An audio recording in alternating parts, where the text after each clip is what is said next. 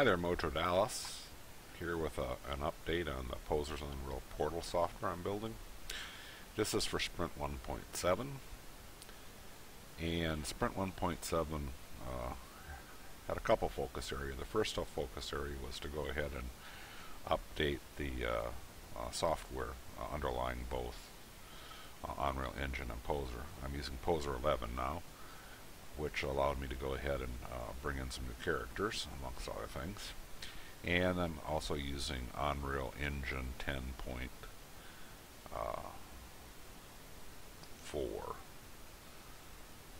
So that helped quite a bit in terms of getting things. 10.2, I'm sorry. The main things I brought up from Poser 11 again were the new characters. So if we look down here at the new characters, I have Paul and Pauline. Paul character, they're a little bit bigger than the other normal characters. There's Paul and Pauline. And new characters associated with the software. So if we go ahead and take a look, we'll go ahead and go back to Ryan. You saw that the characters are a little bit taller. The things we'll go ahead and look at here is the second focus area. The second focus area, I did go ahead and work on the Poser Event Center. First thing I did, as you can see, I went ahead and put a lot of accent lighting around, which took a little bit of time, but make it look better, be able to walk around, see things better. So if we go into the Event Center, the Photo Studio is a primary focus of the second week of the sprint. And the Photo Studio, the theory here was I wanted something to make a kind of a poser experience, to be able to pose things, take pictures and so on.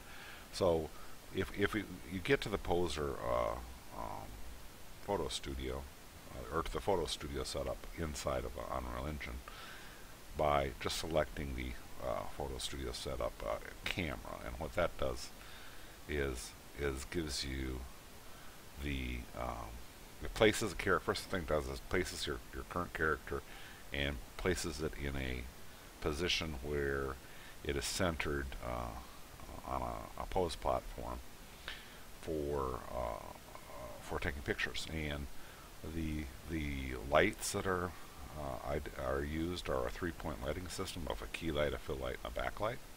And the camera as well can be moved and focused, and all the camera options associated with it. And you can actually move the figure a little bit in all three directions, X, Y, Z, and also rotate it in order to get a better pose for your camera. So you select a pose, and you can move the character around inside of that pose.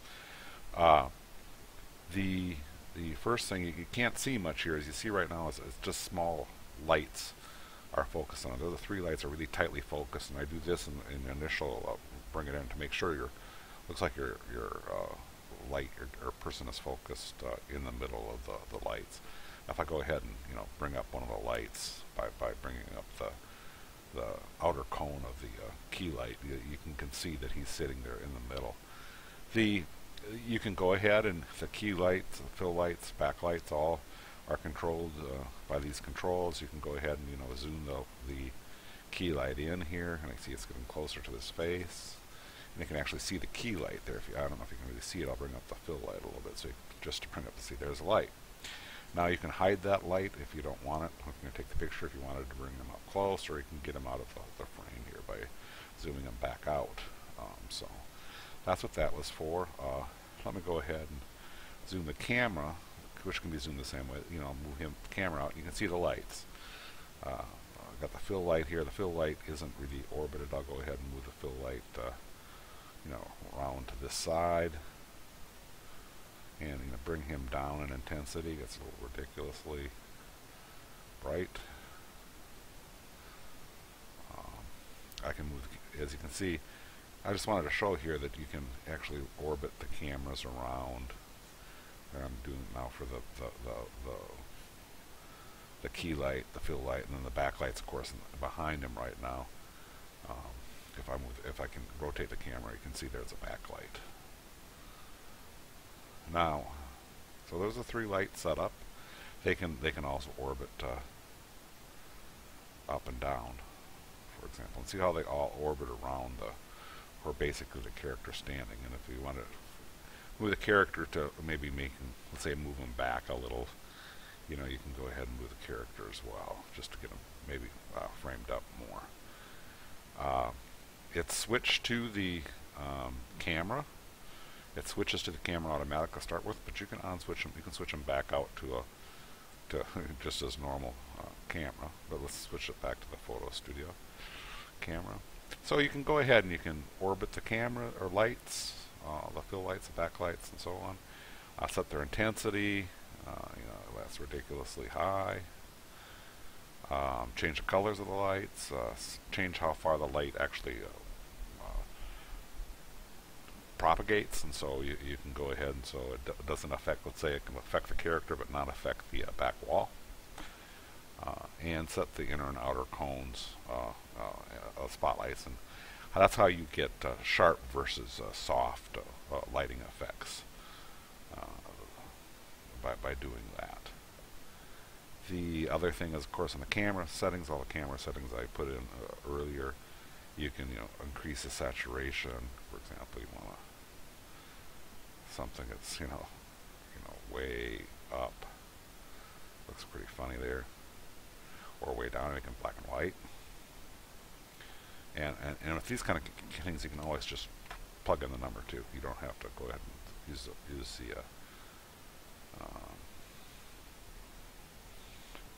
slider. So if I'll go ahead and move them closer, and let's say hide the lights, hide the backlight anyway. So there you see them, and maybe move the camera around so it's got a little bit better angle. And you can go ahead and you can go ahead and close a menu and just take a snapshot, or you can leave the menu open and it won't actually show up in the snapshot. Neither does any menu. Either does a menu on the right hand side. It never shows up when you take a snapshot. You can change all the different things. You can set like a vignette up higher, so you can go ahead and just get them down to what you want to go see. And I'll show you an example here. I've got a fill light, for example, with the cones here. If I went ahead and soften that fill light, I'll soften the fill light, and you should be able to see you can see it kind of go away. The fill light's still there, but it's not that sharp. It's not that sharp focused area in the background. So anyway, the point is you can go ahead and, again, move the camera maybe a little bit this way. You can get, portraits. Somebody that's not poser, it's not meant to be.